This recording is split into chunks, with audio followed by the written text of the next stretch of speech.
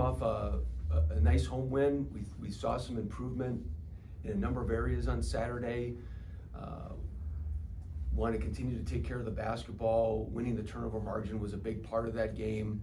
Still have some other things to clean up with some of our 2-point field goal percentage defense, rebounding, and some other things that we just feel like we've got to be able to get better at as we continue to add and implement some different things to help put our guys in the best positions possible.